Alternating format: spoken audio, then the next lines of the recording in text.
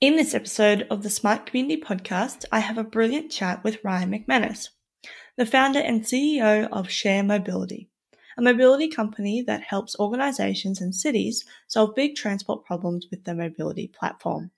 Ryan and I met on my trip recently to Columbus, Ohio, which was in 2020 in January. I met Ryan at a meeting with Smart Columbus where I learnt about the work they are doing. Now, obviously, this episode was recorded before the coronavirus became a pandemic, and currently Share is repurposing their shared transport network and customer support staff to serve the needs of the people who are staying at home. I'll just read this quote from their website. Share is responding to shelter-in-place orders by repurposing our shared transport network and customer support staff to serve the delivery needs of people that are staying at home. We will be working with organizations to collect orders and assign them to drivers for fulfillment in 75 cities. So on the topic of COVID-19, I just wanted to give you a little bit of an update of what our team is doing to respond.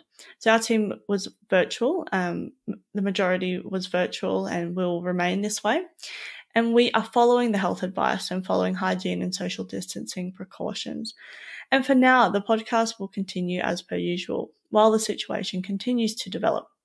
But down the track, once there's a bit more data, we anticipate on doing a few episodes on this pandemic. Anyway, we'll see.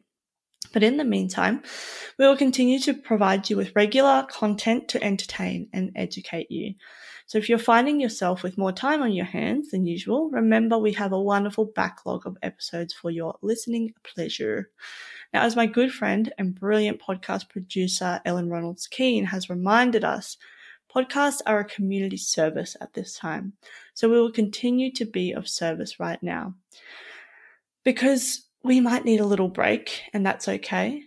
Right now, we might feel like we need to be connected with something that before this pandemic happened, and that's okay. Right now, we might want to just feel, a little bit normal, and that's okay. So if you're looking for a particular non-corona related topic that we could cover, reach out on the socials and we'll see what we can do, because we love you. Smart community friends, sending virtual hugs your way. Now, more than ever, it's time to be smart and making our technology work for us so that we can actually stay human. So we use it to work as we need to for us and our teams and be able to adapt as the needs change. We can use it to consume credible information from credible sources and stay up to date with the latest advice and switch off from the channels that aren't serving us right now. We can use it to be kind. Understand that we may need to do things differently for a while and reach out to those who might find themselves isolated or vulnerable. So be smart so that we can stay human. And when we come out of the other side of this, and we will, smart communities and our human connections will continue to be so important and even more so. So I think we'll see some changes. But that's enough from me at the moment on that topic. So we're going to move into this episode, and just remember that we recorded this before the pandemic. But after we come out of this, it will be so important that we are continuing this conversation and continuing to build these smart communities. In this episode, Ryan and I discuss his interest in cars and innovation and how he brought concepts of IoT and the automotive industry together to create Share. We talk about how Share works and the gap they are fulfilling that is different from both public transit and from what ride-sharing companies were providing. Ryan tells us what a smart community means to him and how we can integrate mobility into our communities. We discuss some of the projects Ryan has been working on and the different ways organizations are working together in Columbus to solve mobility problems, and the benefits of working in the Smart Columbus ecosystem. We finish our chat talking about the emerging trends of the opportunity for improvement when it comes to insurance in the mobility space, as well as the ever-important topic of data being used for public good. So stay safe, stay well, stay connected, and look after each other. As always, we hope you enjoy listening to this episode as much as we enjoyed making it. Welcome to the smart community, smart region, smart towns, and smart cities.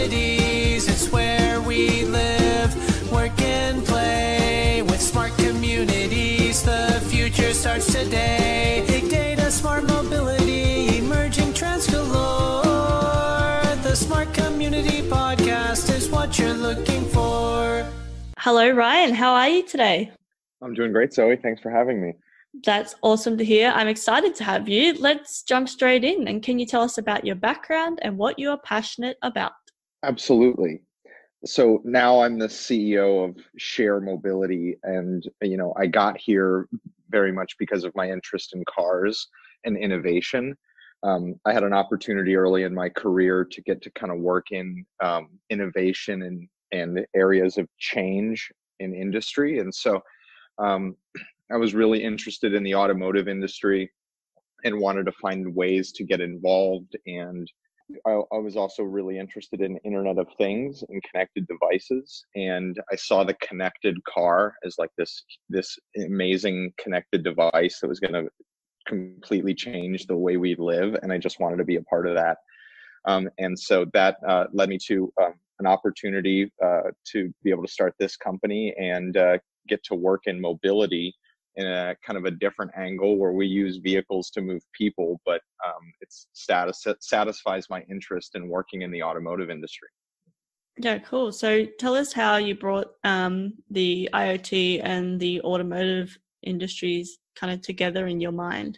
Yeah, so I saw the car was going to be producing a huge amount of data, and that data was going to be able to make the car go from something that sits in our driveway, 95% of the time to something that can be used to create almost universal availability of transportation if it was shared correctly.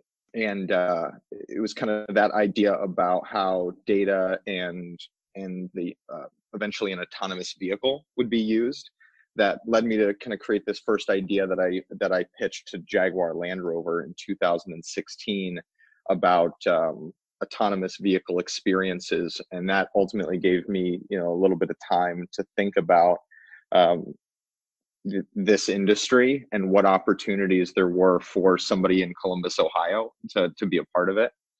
And so that I've spent about a year and a half ultimately building some software and meeting a lot of people to think about how I could bring a connected vehicle solution to a group of people that had transportation problems that I was able to learn about when I was the entrepreneur in residence at Smart Columbus. And there were huge gaps in availability to transportation that I saw, and it was only after spending a lot of time with automakers and other members of the community that had transportation issues that I was able to see that there was needs beyond what public transit was able to do and what Uber and Lyft and other ride sharing options were providing. And so we got a couple of vehicles in 2017 and put some connected devices in them, dash cameras, and started tracking driver behavior, and ultimately used all of that to help people get to work and school and healthcare. And that's now what we do every day at Share. Yeah, can you explain a little bit more about when you say tracking driver behavior, what type of things were you looking at, and what what was the outcome or the purpose of that? So one of the things I heard from a lot of groups when they would talk about their needs for transportation was that they needed something they could trust. And the data that was going to be coming from the vehicle and the dash camera, that was going to allow us to track drivers in a way that was not done in other ride sharing businesses, right? It wasn't just like, is this person speeding? It was, we could tell if a driver was touching their phone while they were driving at any point and use that data to change the driver's behavior and result in the highest industry safety performance, which we could then show to the customers to prove that we were delivering this leading safety transportation service. And so the connected vehicle data was to create trust within our customer base. Yeah, okay, cool. And tell us a little bit about Share a little bit more. I'm keen to hear. You have larger vehicles, so it's more pooling and rather than single occupancy ride. Absolutely. I mean, it's in the name, right? So Yeah. share, the whole concept is try to get as many people as possible that can ride together while still making it a really good experience and not take too long, but also not be trying to do exactly what public transit was doing. So we use vehicles that have between 6 seats and 24 seats. We average around 7 people per trip sharing rides. So we have really good density that we create. We have routes that do have as many as 24 people on them. But the unique thing about Share is that we're only available through an organization. So you get access to Share because your employer offers us, or your healthcare provider offers us, or the community you live in introduces it to you, and then you can join. So it's not open to just anybody. And then when you get access to Share, there's limited destinations that you can go to. So you can't schedule a ride from anywhere to anywhere. You could, depending on where you're going, you can either get picked up at your front door, or you might have to meet at one of our virtual bus stops, which we call flex stops. And then you're going to plan your ride in advance. So it's at least 12 hours in advance. You're planning your Share ride. And it takes less than 2 minutes in our app to schedule an entire month of rides. And we've designed the service to be for the trips you take the most. And so somebody will learn about Share through their employer. They will download the app, and they can use their employer email address, and they automatically get access to the transportation services that their employer is offering to them as a benefit. And like 95% of our riders do not pay for their ride. It's provided for them as a benefit. That's one of the things that makes it really great. So we're asking people to change their behavior in a few ways. We're asking them to plan ahead for this trip. We're asking them to share a ride, but in exchange, we give them productivity. We reduce their environmental impact. We save them a ton of money. The average rider is saving like $5,000 a year or more if they took it every day. And we're averaging over 25 rides a month that people are taking with us. So they're really looking at their commute and saying, I want to do this differently. And by making it really, really easy to schedule and plan your ride, we're getting people to change their behavior. And so the impact that I'm trying to make on a smart city is to show people that if they can use a mobility service more, then that's going to allow traffic to go down. It's going to allow environmental impact to go down. And ultimately, it's going to allow new, connected, assisted, and eventually fully autonomous vehicles to be a primary mode of moving around. But it's that behavior change that I think is so needed in our cities right now. And because we're so car dependent, and that is one of the things that I believe will make autonomous vehicles take longer to become, kind of mainstream. But if more people were to use mobility services, it would allow for these technologies to be introduced into the market much, much faster.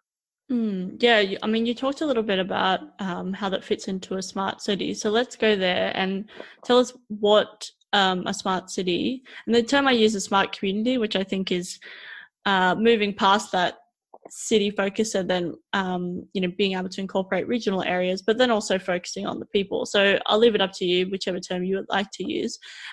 What does that actually mean to you? Yeah, I really like the term smart communities, because I think it's to be able to see the impact, it needs to be really like community focused, very local. And that's the way that people are going to learn about these new technologies and new services. And that's why they're going to try them, because someone in their local community is introducing it to them. When I think about a smart city, I think about it as an industry and how it encompasses everything from smart street lights to new mobility services and scooters to using data to improve food access in a community. And all of those things are kind of working together with data as a foundational element to make these things work better and to make cities work better and to make community work better. And all of it should be for the purpose of creating equity, and not to because it's a buzzword, but because I think that's ultimately what a successful smart city accomplishes. Is it takes the assets of a community and it uses data to figure out who needs them and how to best allocate it and how to move it around with Amazon style efficiency to make sure that everybody has what they need. And when it all works, it's going to be really beautiful. But it's going to come down to these communities adopting it and getting people to use it and participate in any new project, whether it's an initiative to ride the bus more or putting smart meters on your home to better monitor electricity usage. All of that is part of a smart city to me, or a smart community. I'm keen to hear, we're talking about autonomous vehicles before, and being kind of the ultimate. For when we talk about community, I feel like, and particularly America and Australia have this, love affair with the vehicle, and we continue to do so.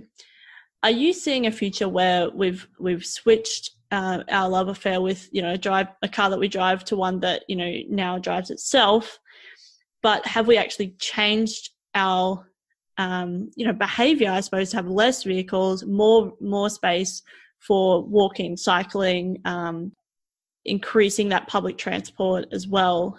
What are your thoughts about how we can integrate mobility, I guess, into our communities and not just be about a private vehicle, whether it's autonomous or not? Yeah. So, great question. I think you can separate the love affair people have with driving and our need to move to kind of a shared autonomous future. People will be able to enjoy driving in some capacity for a very, very long time. But the need to move to, in a shared autonomous future, I think is so important, because if we get to a world of autonomous vehicles and everyone is still using their own device, it's a bring your own device world, and everybody has their own autonomous car, it's the hell scenario of the roads, where there's more cars than people out on the roads, and there's a bunch of them empty doing errands, and they're not being optimized because the choice was left to the individual. I think that the first autonomous vehicles are going to be like plasma screens from 20 years ago or 15 years ago, when they cost an astronomical amount of money when they first came out. Autonomous vehicles should cost a lot more. Therefore, I believe they're going to be centrally owned and shared in the beginning, because they will have to be, because of their cost and also because of just their usefulness. That's a fully autonomous vehicle, right? One that can operate without a pilot, one that can work in every scenario. But before that happens, there has to be fewer cars that can't talk to each other on the road. So we have to get those vehicles off the road before any autonomous vehicle is going to, I think, truly be able to operate. If we don't learn to share our vehicles, even if it's a personal ride, you're riding it by yourself, if we can't get over the need for that thing to sit in our driveway, I think it's going to take so much longer to get autonomous vehicles that we're going to be really disappointed in what 20 years from now looks like. So we have to learn to be able to share our vehicles if we want to see a future where we have less of them. Yeah, and I think also that changing behavior that you were talking about is obviously a key part in that, not only just sharing, but increasing mobility through not just, getting in a vehicle, but like you said, even when you're setting up your flex stops, people having to get up, go, walk down the street or ride down the street or whatever, and then getting on something that's different to what they used to, but then getting them used to that. And I think providing it from I guess your main trips, are they commuting trips? So, to and from work? It's the biggest part of our business is for people going to work. I define the commute broadly to be any place you're going on a regular, repeated basis. So you can commute to school, a dialysis appointment, or to your job. Mm. So there's, you could be commuting to a number of places. What our riders are doing is they're consistently going to the same place, and they're booking, the same type of ride. Not in every case, but a majority of our rides are that, I'm going to take this 20 times, 30 times, 40 times this month to go someplace. And are you seeing that a majority of your riders, what would the majority of your riders have done if they didn't have this service? So would they have taken, their vehicle or a bus or, that type of thing? What are the trips replacing? So it's kind of three things for us. It's for a certain segment of our riders, it's a trip that is otherwise given by a caregiver or someone in the family. So they're being driven, right? And so they rely on others to be able to get transportation. The biggest segment of our riders is they were driving a car by themselves, and they were single occupancy vehicles on the road commuting, and they were driving by themselves. And the third is individuals that otherwise would not get there. There was not an option for transportation. Without it, they would not be able to take this job. And so it's so powerful for an employer to be able to say, do you need transportation? Here's the solution. Here's your option. We can recruit and hire in any neighborhood now because we have a mobility option that can reach into any neighborhood. And you're going to be able to say, here's a bus pass, this is going to work, or here's a share ride, that's what's going to work best for you. Okay, I'm keen to dive into the projects and things that you've currently been working on, obviously, particularly with Smart Columbus, where we met. Yeah, so Columbus is kind of looked at as creating the model of an American smart city. And we've got some great public-private partnerships that have been really instrumental in getting organizations in the private sector to start participating in mobility. And what Share's been doing on the employer side is really working on commuter benefits programs and getting employers for the first time to do what Google has been doing for a decade. I read an article today about 4,000 people going to one Facebook office in buses every day, and in the Midwest, in Ohio and Indiana, it's very rare for companies to even offer the ability to buy a bus pass pre-tax or to know how they're going to do that.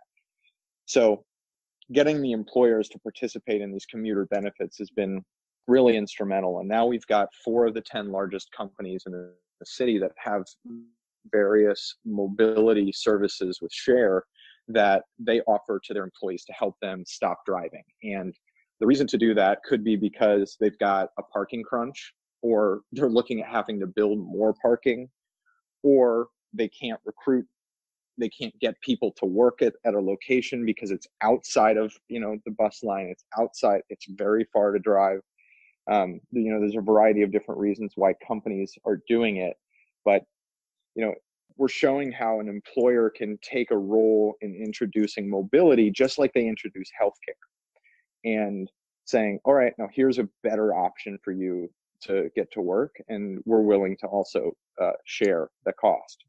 No, that's so important, and I think it is definitely like a flick switch, that we're thinking about mobility in different ways. And I really enjoyed having the meeting that we had with all the different partners as well. So it does really show that it's so integrated. So obviously you guys are there as somebody offering a service, but then, right across the table, you've got the transit agency. So it's not like you're in competition and you're not talking to each other and, you're fighting with each other or anything like that. It's actually, well, how do we do this together? Because we know how important it is, and how important mobility is for not only, the people that you're serving, but also for the city and the workforce. And there's so many things that are integrated together. And I really enjoyed it.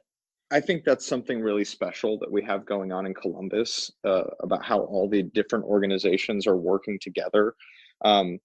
I think it's because we all recognize that there's so much opportunity, that no one could do it all. And there's areas for each of us to be best and to solve a problem and to kind of share in this huge opportunity to change the way people are moving. And I think it's really important for anybody that's working in mobility to kind of say, like, look, we have to have a positive impact on transit as we are creating opportunity for ourselves, because I look at mobility as this ecosystem, and it has like a fixed cost, and right now the fixed cost is really, really high because we're all driving our own cars, we're all buying gas and things individually, and we're not riding transit as much as we could be and should be.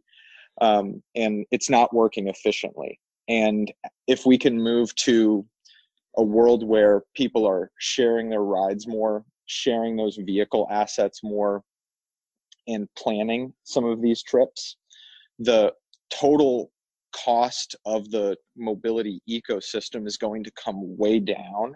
That's going to enable even more access because it's going to cost less, and the environmental impact in the meanwhile is going to be absolutely enormous. And I think it's one of the reasons why a shift to a shared electric autonomous future is not just like good, but essential to our cities. What's the biggest benefit you've gotten out of working in this kind of Smart Columbus ecosystem? So I think it's the awareness that was created amongst employers to take action, not just to learn about it, but to take action and to say, like, all right, we're gonna be the advocates to do these new things, and we're gonna spend time learning about them, and then we're gonna spend time educating our people. It's a cost that a lot of the employers had to bear. It's a kind of cost that doesn't show up in any budget. It's kind of hard to identify, but it was a commitment of resources that was coordinated and championed by Smart Columbus. And as a mobility startup in Columbus, we were able to benefit from that greatly, because it encouraged participation. It encouraged the private sector to do something and to do it in a big way. And I think that's one of the things that makes Columbus's public-private partnerships so special, is because it's the city doing their part and the employers and the businesses kind of pushing it all in the same direction. Yeah, I think that's really important, that direction, and I guess the vision of where we're going. We have to have the same direction at least, and we may have different ideas of how to get there, but that's where that integration piece and collaborating together. And I like what you said about it's not just about continuing to learn, because I think there's lots of stuff out there that's okay, let's learn more about this, and learn.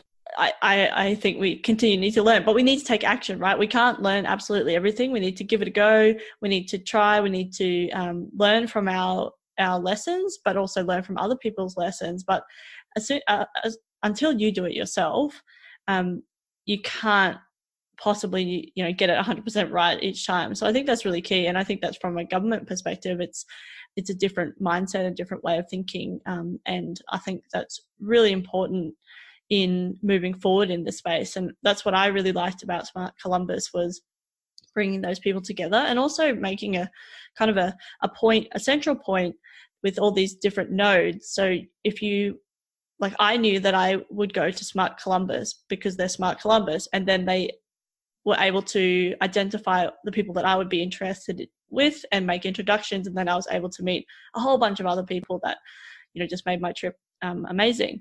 But it's really important for people looking in to know where to go to actually start these conversations. So I thought that was another key area as well. Totally. I mean, they're the navigator, right? We're lucky that we got to meet you, and because you were coming in, and we've gotten to do that in a lot of different ways. And so Columbus is a place to come to learn, and they are the first stop if you want to learn about what's going on in our smart city. And then also see what actions they're actually taking. Like I was lucky enough to I took the bus out to Linden they show me where the new autonomous shuttle is going to be. And what I loved is that they're putting it in a neighborhood where it will actually be useful, and it will be a key part of that community. And they built it with the community as well, which I just think is so important. And that shuttle is now rolling. It just started in the last few days. So yeah, that's one of the many really great projects we have going on. Yeah, I really like that because it uses, it's that education piece, which you talked about, but it's action, right? It's getting people used to that idea and getting people using that, but it's actually a real service that is going to benefit people. And the people told Smart Columbus and the team and the collaborators where they wanted it to go. They wanted it to go to the community center and other stops. It wasn't just somebody in an office somewhere deciding that the most effective route would be somewhere that no one would actually use because they're not the people on the ground. So I thought that was really cool. Yeah, it comes down to the community. And then I think if they're involved in the planning, they're going to be involved in the participation. Mm-hmm. Okay, well, let's talk about the future now. And I'm keen to hear your thoughts about emerging trends. So what are some of the emerging trends that you're seeing that maybe aren't being talked about enough? Well, it's tough to say like this is going to be something that's not talked about. I think this industry is actually something that's really well covered. Like there's a lot of people providing their input and focus, and so there's lots to be able to look at. But I think from a mobility perspective, I think one of the things that's not being talked about enough is insurance's impact on mobility, and how there's a huge need / opportunity on the insurance side to get ready for these shared autonomous vehicles and be able to work with companies that are working in emerging technologies. I just look at like the availability of wheelchair enabled vehicles and see that just the insurance cost is one of the reasons why there's a lack of capacity. And so if we want to solve this access thing, I think insurance is something that isn't being talked about enough in this space, and I think it's a huge opportunity for improvement. The other thing I think is data in cities in regards to public records requests and public records rules. So there's a hesitancy on the private sector, whether it's businesses or individuals, in sharing data with cities because there's a gray area about what is public information and requestable. It's not that way in every country, but I think establishing the rules of the game up front for how this data can be collected, how private information can be protected, and how it's going to be used for the betterment of a community. I think that needs to be talked about in a very public way, where it might be talked about among smart city circles, but I don't think the general public is involved in that conversation enough. But when you get together a group of 50 people in a town hall meeting to talk about new technology, what are you doing with my data is always a question. So I think that's something that needs to be at the forefront of conversation around smart cities is how we're going to be sharing and using a lot of this data. And then, I think the other thing that I don't think is really being talked about is, automotive companies are talking about an autonomous future. They're building for mobility. But if you look at vehicle projections in 2030, they're selling a lot more of them than they do today. And I think that mismatch is an anomaly in the market that needs to be figured out, because I don't think we can have both. An autonomous future and a future where we make more vehicles than we do in 2020. Mm. Yeah, that's really interesting, and particularly the data side of things. I'm really keen to dive a bit deeper into that, and yeah, like you said, have these conversations with the public, because you and I can talk about it, but unless you really are sharing that and involving the community in that conversation, it'll stop dead in its tracks when we actually have to have those conversations publicly. And also, it's about their data, right? And I think there is a way that we can have the smart cities and further to that, the smart community approach, which is actually about bringing it back to the people. So rather than collecting data on people, we're collecting data on things for the betterment of people, which is a flip that I have been reading about recently that is actually quite powerful, because then we can start having some of these conversations without it being, moving the old narrative of smart city, which I think gets people really concerned about their privacy, security, that surveillance type of approach. We need to shift that conversation, because as far as I can see, that's not the future that we're actually wanting. And people like you and I that are in the space, that's not the future we necessarily want either. I don't want to talk for you on that. But, we want the future where humans are still at the center of this. Oh, totally. I mean, I want to live in the smart city that I'm trying to create, right? So I'm as interested in making sure these decisions are all made for the best in the best interest of our community. And I think when you look at the whole of organizations working in it, they truly are just collecting data on things. That's a really good description of what's actually happening, and it should make people feel more comfortable. Yeah, and I think that we just haven't had. It's a really great article. I've been reading a lot of things that kind of have that same theme, and it's something I've been talking about for a while.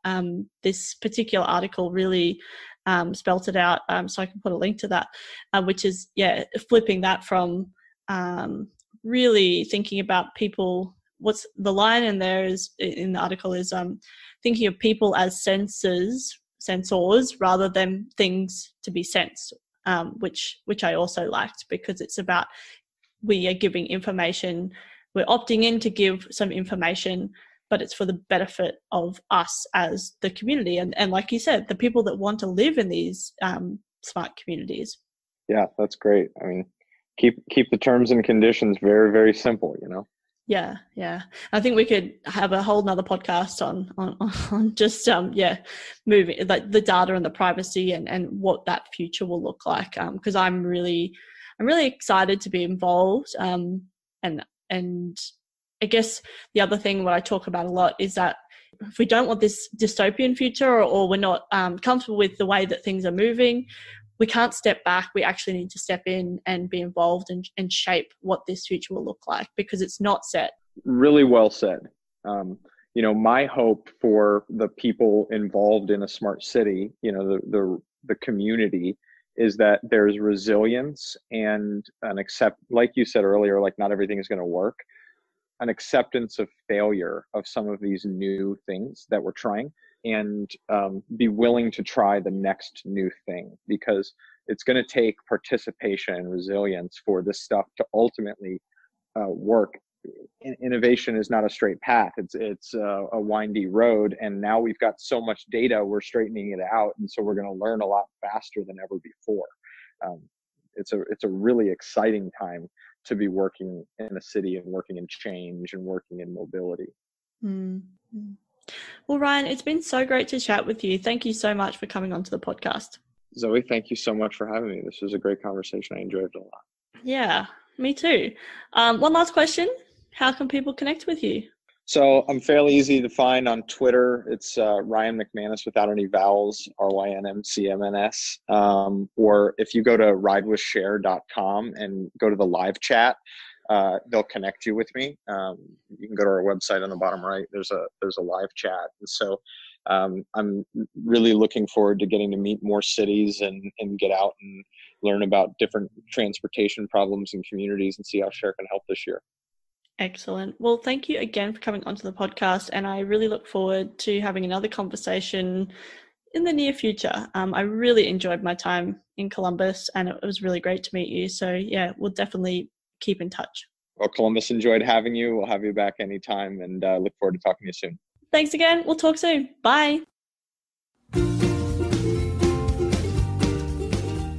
Thanks so much for listening to the Smart Community Podcast. Show notes for this episode and all other episodes are available on our website, mysmart.community/podcast.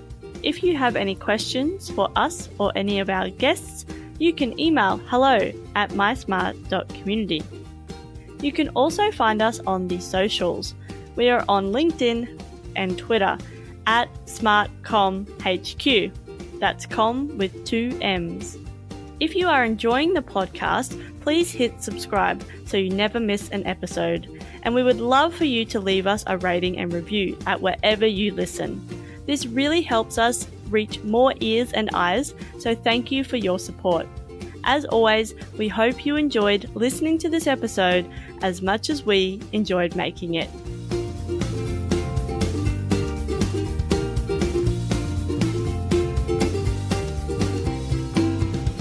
The Smart Community Podcast is what you're looking